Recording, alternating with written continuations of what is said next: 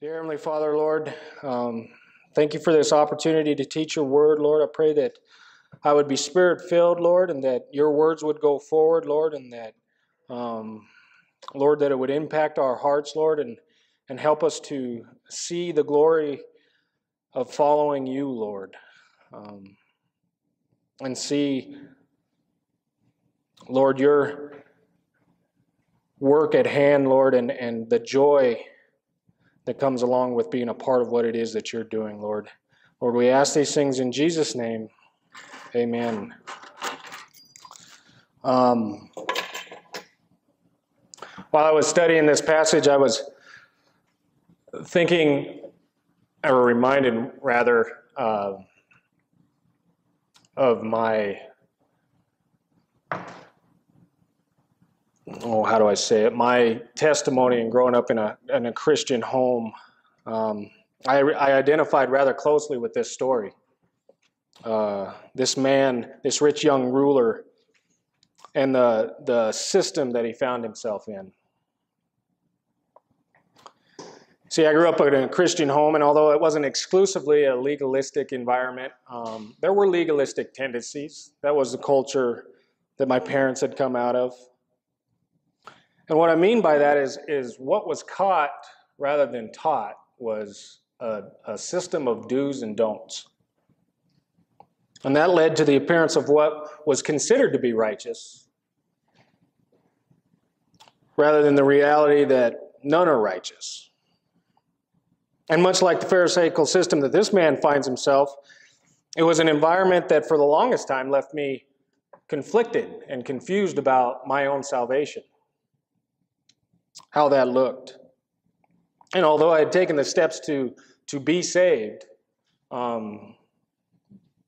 confessing my sin and following Jesus, asking Jesus to be my personal Savior, I still felt no joy in walking with the Lord under that system. You know, it was a burdensome, it was impressive, it was a system that always demanded more, and it didn't leave you with any hope. And often it led me to ask the same question that this young man asks, you know, what must I do to inherit eternal life? You know, and to begin, we'll look at some context here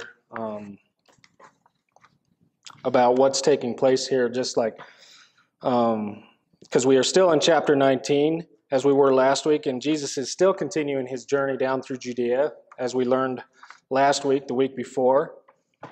And the parables before and leading up to this passage have been in reference to the kingdom of heaven, particularly in reference to those who enter the kingdom. And as Sam taught us last week, there were large crowds going along the same road as Jesus. Some were following, some weren't.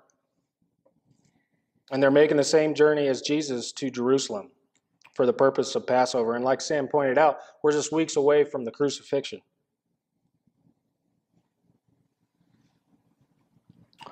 And as we see here, Jesus is just getting up to leave the children that he was with. And we're called to switch scenes. The word here, behold, is to call our attention to a detail, to emphasize a point within the narrative. So as Jesus is getting up and going away to continue his journey, behold, he's approached by a young man. And what we know about this man is that he is very wealthy. Not just monetarily, but in possession and position as well. Most likely, considering the culture of the day, this is a family or inherited wealth. So it's an estate that he is managing. And in Luke 18:18, the parallel account of this parable, we see also that he is a ruler. MacArthur suggests maybe a ruler of a synagogue. So he's a religious man. And from verse 22, we see he's a young man. You know, maybe between 20 and 40 years of age, probably leaning maybe a little older for some of us who want to still feel like we're young. But age not being the particular point here, but rather that this man up to this point has made all the right moves in a relatively short amount of time to get to where he is today, and seemingly has it all. This man does. And he still has half his life left. Well, to begin looking at this encounter that we see between this young man and Jesus, we begin reading in 16, and behold, a man came up to him saying, "Teacher, what good deed must I do to have eternal life?" And he said to him, "Why do you ask me about what is good? There is only one who is good. If you would enter life, keep the commandments." And he said to him, "Which ones?" And Jesus said to him, "You shall not murder. You shall not commit adultery. You shall not steal. You shall not bear false witness. Honor your father and mother. And you shall love your neighbor as yourself." And the young man said to him, "All these things I have kept. What do I lack?" And Jesus said to him, "If you would be perfect, go sell what you possess and give to the poor, and you will have treasure in heaven. And come, follow me." And when the young man heard this, he went away sorrowful, for he had great possessions. See, the issue here in verse 16 is salvation and how to obtain eternal life. The word eternal is not merely a quantitative length of time that this young man is after, but a quality of life that this man is after. This is a quality that brings peace and assurance, confidence and satisfaction, and rest when the Spirit of God moves in a person. This is a quality that this man is not experiencing, despite the position of his current circumstances. See, he has obtained a great deal in his life, but for all his accomplishments, there is a void that he can't fill. And he has surely heard of the miraculous things that Jesus has been doing along the road. And undoubtedly, he has heard the teaching in the previous parables. And he is recognizing in his own life that he doesn't have it. This thing of eternal life, this quality of life. He's a man of desperation. The parables, or the parallels of this story is in Mark and in Luke. And when you put them together, you get a complete picture. And Mark tells us that he ran and he knelt before Jesus. So you can imagine, he pushed through the crowds to get to Jesus. He sees him and he gets there. This is a man who recognizes for all his efforts to please God, there is something missing, and he recognizes enough about Jesus to approach him for a possible answer. Do I think he thinks he's God? No. But he asked the question, "Good teacher," as Luke tells us, "Good teacher, what good deed must I do to inherit life?" And the term "good" that he addresses Jesus, that he prescribes Jesus in the title, as Jesus addresses that title. Good? You call me good? Only God is good. And what he's saying here is he is higher than what he has recognized as his other teachers.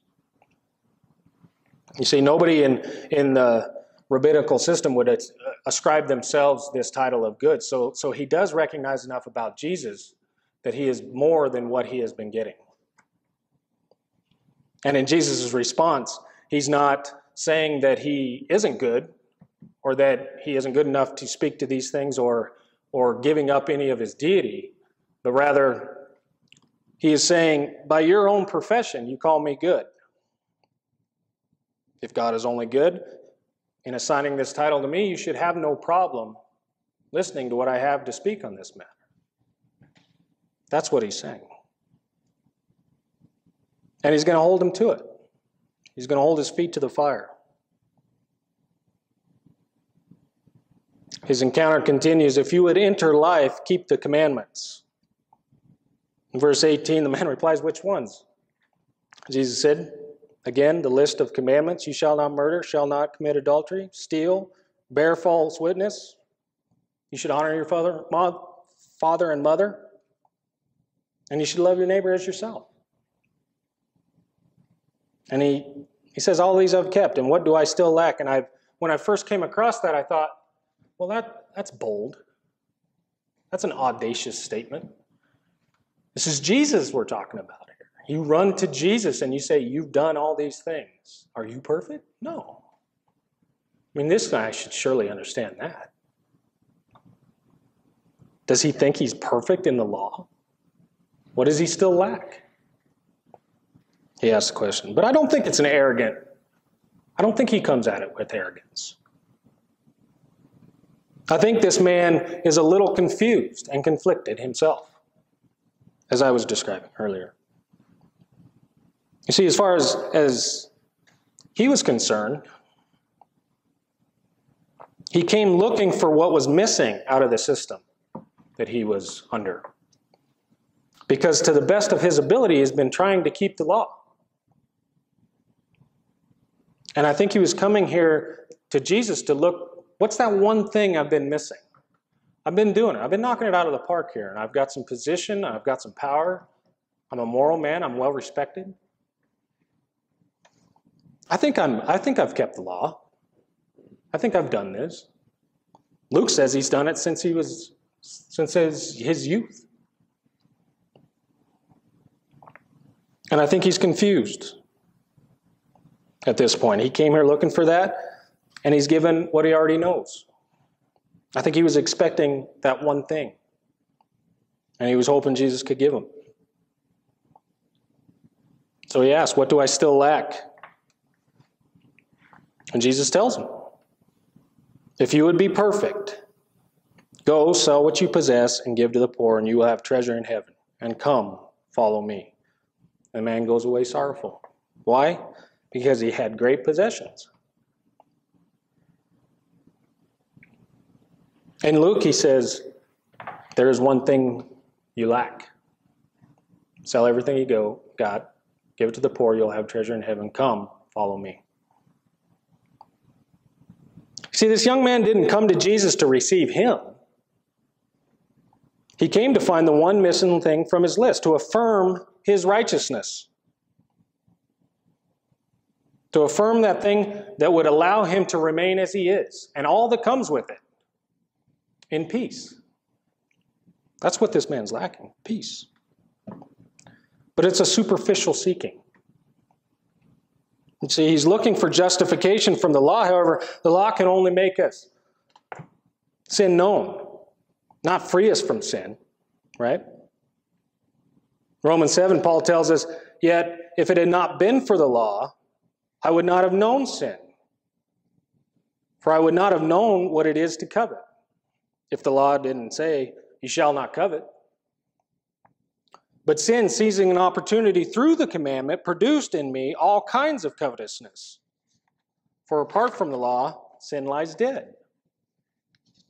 Paul says, I once was alive apart from the law. And this is a position that I think this young man's in. I was once alive apart from the law. But when the commandment came, sin came alive and died. And I died. The very commandment that promised life proved to be death to me. You see, we don't have a speed limit to stop people from speeding. But rather the point to point out when people are. The law offers no salvation when it's transgressed. You stand there when you get caught, condemned, and you get a ticket. Likewise, the law, thou shalt not murder, does nothing to change the heart that hates his brother. Nor the law committing adultery for the heart that looks on a woman with lust. Jesus is pointing this man to a hard issue, you see. And we've heard leading up to this before the same thing over and over and over again. In Luke 14, 26 and 27, if anyone comes to me and does not hate his father, mother, wife, and children, brothers and sisters, yes, and even his own life also, he cannot be my disciple. And whoever does not bear his cross and come after me cannot be my disciple. Deny yourself and come after me. I've heard that over and over and over again. You see, this man was missing something. And how could he miss this? Well, in 1 Corinthians 2:14, we see that the natural man does not receive the things of the Spirit of God, for their foolishness to him, nor can he know them, because they are spiritually discerned. This challenge to the young man seemed foolish. How could he give up what he had? After all, there was a lot at stake. But to avoid being too quick to point out what this young man fails to see, we'll go ahead and look at Jesus' response to this whole encounter of his. Verse 23, Jesus said to his disciples, "Truly I say to you, only with difficulty will a rich person enter the kingdom of heaven." In verse 24, again, I tell you, it is easier for the camel to go through the eye of a needle than for a rich person to enter the kingdom of God. And when the disciples heard this, they were astonished, saying, "Who then can be saved?" Now, from a human perspective, an earthly perspective, this is an astonishing declaration. This man, in his eyes and in the eyes of the community, is a righteous and moral man because of his position and possessions.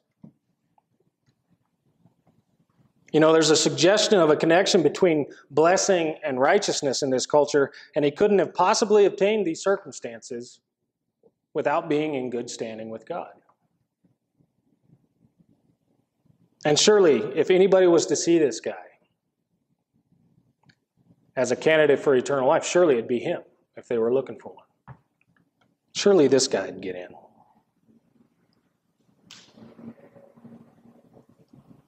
So,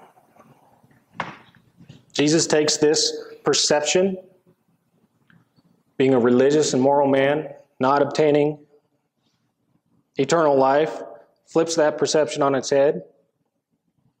And from that perspective, they ask the question, who then can be saved?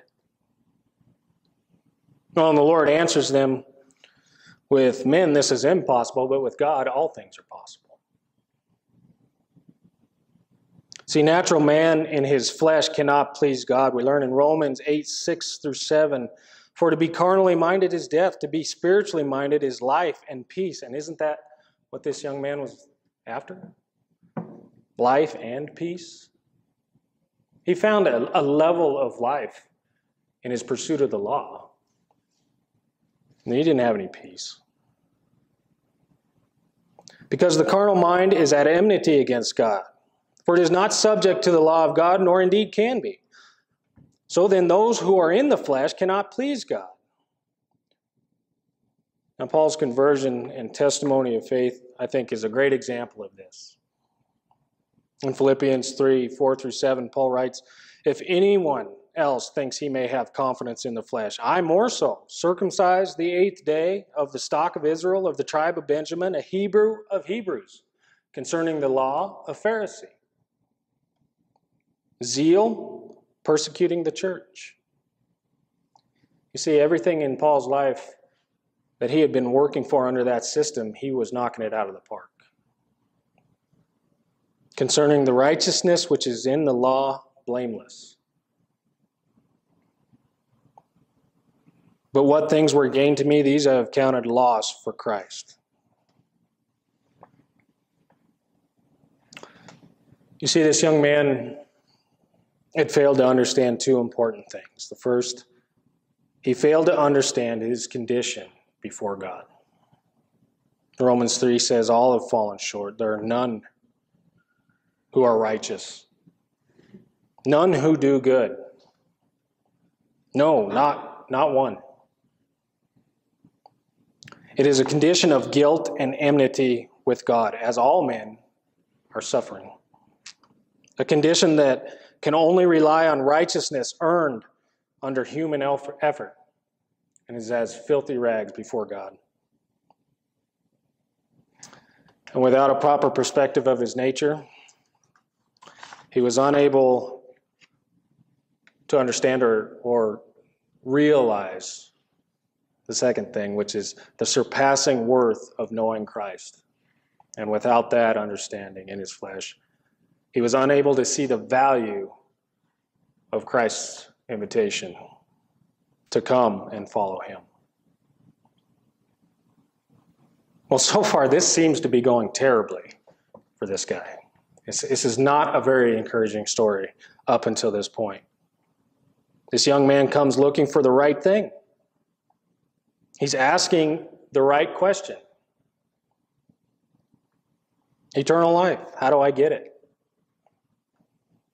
And he's asking the right person. And yet he leaves without obtaining the thing he was looking for. And we don't know anything much about the events of this man's life after this encounter, other than that he goes away sorrowful. There's nothing to say he couldn't have gotten saved. Of course, the opposite is true. The point, however, is to understand with what we do have here in knowledge of this, is that you cannot serve two masters. You cannot have life in God and life in earthly possessions and priorities and pursuits. The word says you'll love the one and hate the other. You see, our natural desires, hopes, plans are all at enmity with God. And we all must count the cost, just like this young man. You know, those following that verse in the cost of discipleship in Luke that we had talked about, of picking up your cross, denying yourself, picking up your cross, and following me. We see the parable of the man who goes to build a tower and of the man who goes to war. Just like those guys, we all have to count the cost and decide, is Christ worthy? And next, Peter's question to Jesus here gives us a little bit of insight to answering that very question. Is Christ worthy?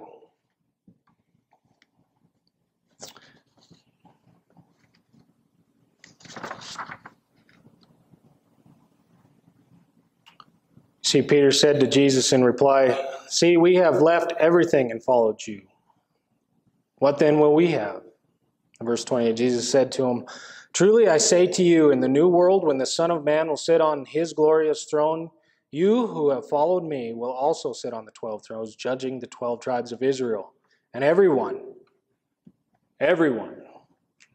who has left houses and brothers or sisters or father or mother or children or lands for my name's sake will receive 100-fold and will inherit eternal life." So we go back and we look at the challenge from Luke to deny everything and the proposition that Jesus gave this young man. At first glance, it might have seemed harsh.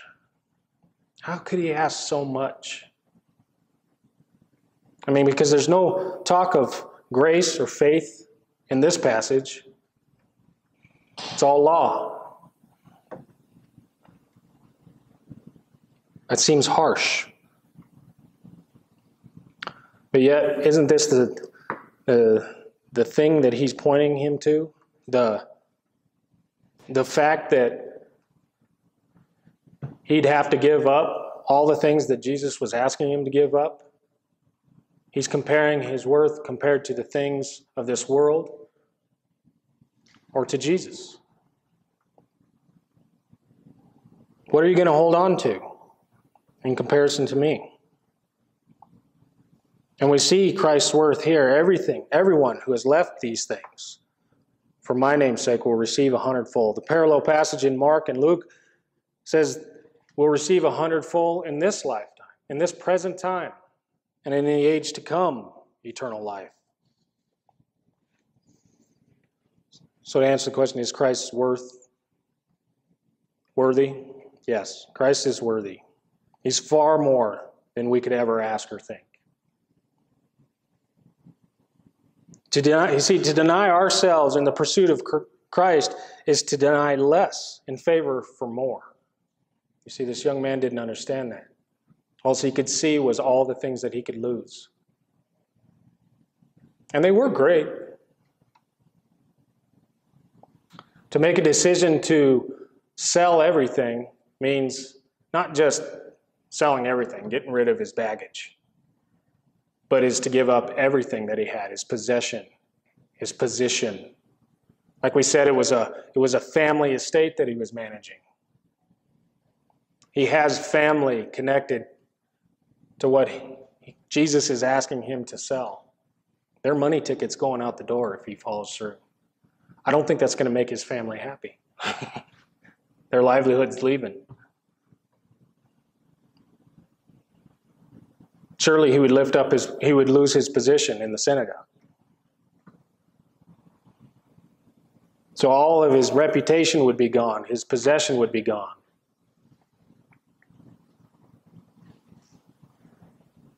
That's a big thing, but not in comparison to following Jesus. So what do we learn, and what does it mean? We met a young man who is a product of a legalistic system and his natural self. We saw how the enticement of wealth, which comes with position and power and influence, can be a powerful and seductive force that can keep men and women from experiencing the fullness of joy and life offered through following Christ. But we also saw that however difficult it may be to do, what is impossible with us is possible with God, the salvation of our souls. And furthermore, we learned the promise of the reward of those who sacrifice for the kingdom to follow Jesus. I think that's a testimony that a lot here at Red Mesa Fellowship could identify with. We've got to experience God by just being here. In us arriving in St. George. It's an exciting time to be at Red Mesa Fellowship. And so what's our encouragement? You know, I've in my studies throughout the years and pursuit of Christ, as I have been a Christian, you see these heroes of Scripture, you know, David, Paul, and you see their attitude. And you're like, man, that is an attitude. I mean, how can Paul get beat for following Christ, thrown out of the city, and before the wounds and everything else heals, throws his garment back on, heads right back in to do the very thing that he got kicked out there in the first place? I mean, you look at that and you go, God, I couldn't do that. I mean, that's good for him. Good for him. High five to Paul. But could I do that? You know, and making the decision to come here, you know, that was probably on the forefront of my mind. You know, make the decision to come down here to plant a church in a system that is real similar to the system that we just saw here, you know, in a lot of ways. Could I endure that? Could I endure that kind of persecution? I'm not saying I thought I was going to get beat when I come down here and thrown out, but you know, I mean, difficult times, right? And I don't think that word endure, I mean, he endured, but I don't think that really captures the driving point of what we're going after here, that worth that we find in Christ. He did endure, but I think Paul, in his understanding of how worthy Christ is, embraced those kind of trials and those kind of challenges. I mean, because how else can you say he did it with joy? He didn't go skipping into town, but to say he enjoyed it, he embraced it. Because that's the kind of attitude you have to do to do something like that. And the promise here, the encouragement here, is that we have a promise right here from God. Jesus himself, that we'll receive 100-fold and inherit eternal life. That's an encouraging thing. That's an exciting thing. So I'll leave you with this. So to echo Paul in Philippians 3:13 through 14, brothers, I do not consider that I have made it my own, but one thing I do, forgetting what lies behind and straining forward to what lies ahead, I press on toward the goal for the prize of the upward call in God in Christ Jesus. That's our attitude. That's what we do. We press on for the surpassing worth of knowing who Christ is. That's the goal. We have our plans and we have our ideas and things like that, and that's good, but God directs our steps. Our pursuit is for Jesus. Our pursuit is to see his glory. And all these things will be added unto us. That's the encouraging thing. Let's pray. Dear Heavenly Father, Lord, this is an exciting time to be a part of what it is that you're doing here in St. George, Lord. Lord, as we go out throughout the week and we deal with the struggles and the trials of this life, Lord, I pray that you would bring to the forefront of our minds the surpassing worth of knowing you.